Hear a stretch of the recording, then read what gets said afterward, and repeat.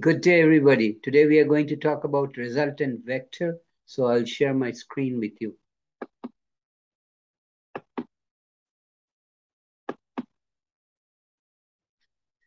A plane flies at an airspeed of 550 miles per hour on a straight course from an airfield F.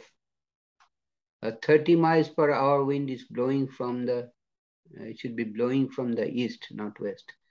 What must be the plane's bearing so that after 1 hour of flying, the plane is due north of F, okay, north of F. So X component at 550 miles per hour is 550 cosine of theta. And X component of an airspeed of 30 miles per hour is 30, okay? And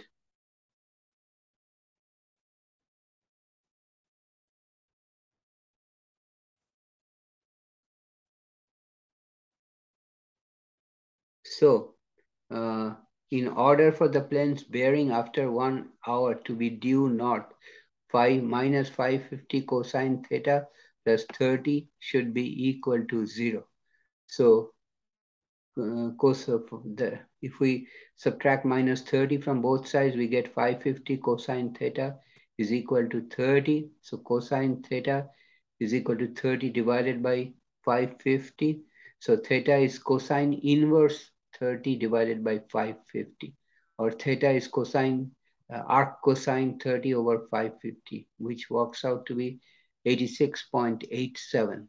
Hence, the plane's bearing, that is the angle it makes with the y-axis, is 90 minus 86.87, which is 3.12.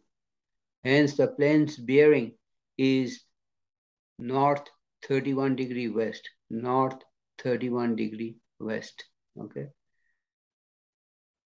North is going in the north and the bearing is 31 degrees. So it's inclined towards the west by 3.1 degree.